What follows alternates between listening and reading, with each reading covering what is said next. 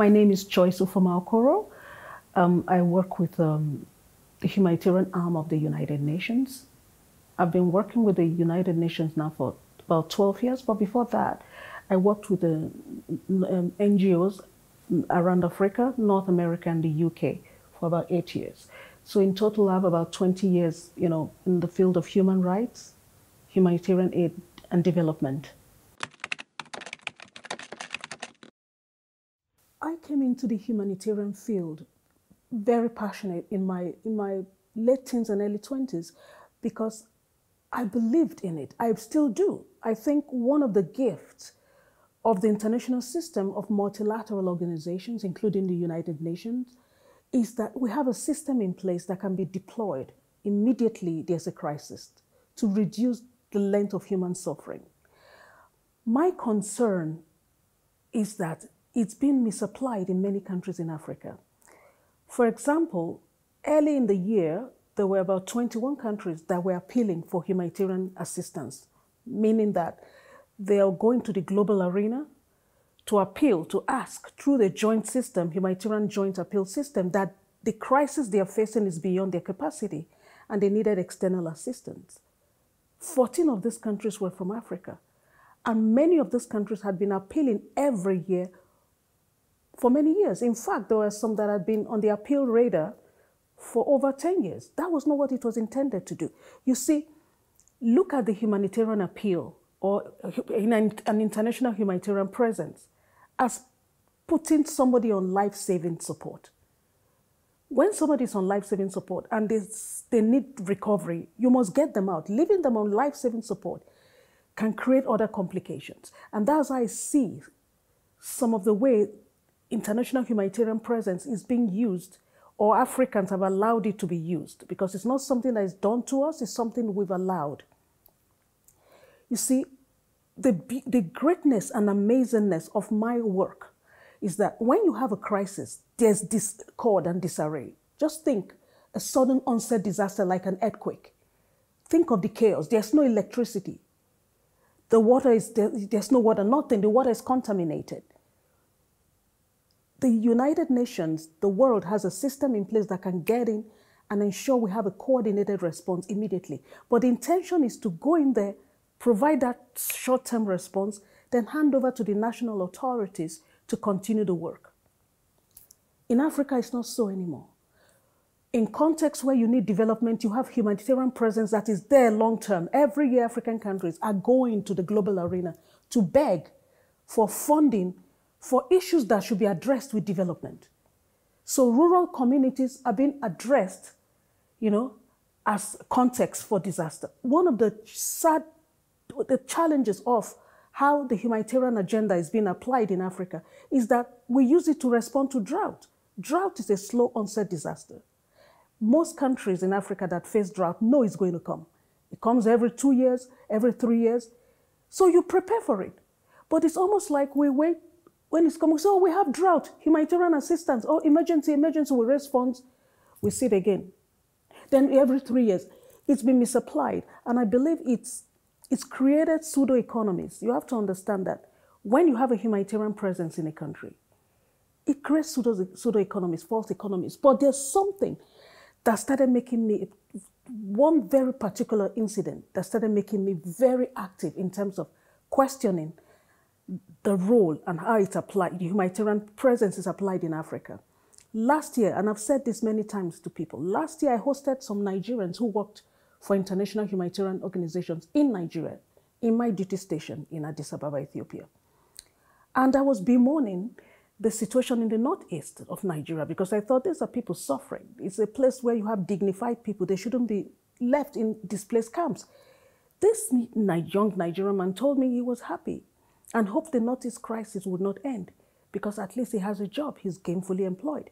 When it gets to the stage that Africans are feeling comfortable with crisis and disasters in their own countries, they are willing to bear and watch the suffering of their own people because he thinks it pays, then we have a problem, then it's being misapplied. Because that's the basis of having international humanitarian presence. It's saying that a government, a people do not have the capacity to address a situation.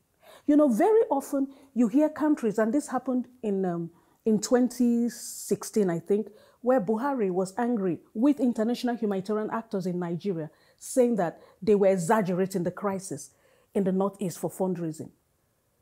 But they need to say it's bad to raise funds. You cannot have your cake and eat it, Africa. You know? And it's the same thing we heard recently.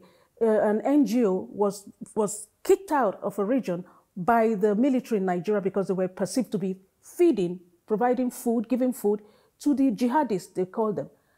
No, we humanitarian actors, dear Africa, know this. We do not take sides. We're neutral. Once you allow us into your country, we provide assistance to all in need. We don't take sides. Humanitarian assistance is neutral, is impartial. You know, that's the principles of it. So we will provide assistance to all. So you cannot say you come into a country, but assist this group, but don't assist that. No, we are not in your conflict business. We are in the business of providing assistance to communities in need. And that's what we do.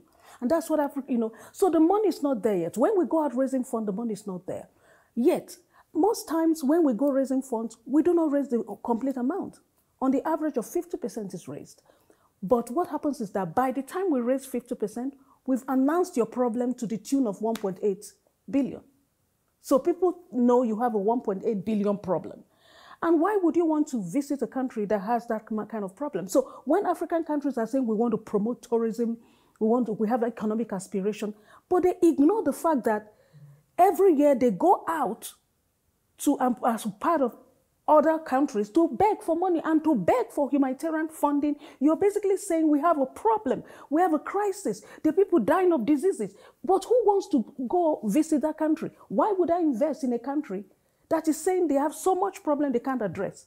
Why would I go for tourism in a country that has cholera outbreak? So and sometimes African governments and leaders have fallen into this narrative that when you scream your problem is big, the money comes faster from the West. No, no, it's crying wolf too much. You know, donors get jaded. We need humanitarian assistance in contexts like Mozambique, there's a cyclone India that caught Mozambique this year. Yes, it was a sudden onset disaster. I'm proud I work for an organization that can be deployed quickly to assist. But we're supposed to assist, build national capacity, support the country, build national capacity and live, not to sit there for the next 10 years we're there. You know, you create communities that start building economies depending on humanitarian presence, like the Nigerian man who is happy that we have the Northeast crisis because he has a job. So that's the issue. Now the money, in terms of the money getting to the people, we know how aid works. We've had critical voices saying aid has not pulled Africa out of any of its crises because it's not intended to do so. It's intended to just provide some short-term assistance for you to take it on. But when you start depending on it, it's depleted. Its impact becomes short-lived. It ceases to be effective. You cannot just keep people on the edge and expect that they're going to move. So what we do then is to keep people on the edge, just on the survival mode. But you know what's sad about it? People start becoming comfortable with depending on external assistance, even when it does not come. They build themselves instead on how to beg and how to present and package themselves to attract humanitarian assistance. In my over or close to 20 years working in this field in Africa, I've seen it grow, and that disturbs me. That's why I'm concerned about it in the way it's been applied in this continent. I've seen communities who are sitting down, healthy men and women with their families, who've created communities sitting and waiting for food assistance. I mean, that was not what the intention for having humanitarian assistance in a country. That was not the original intention.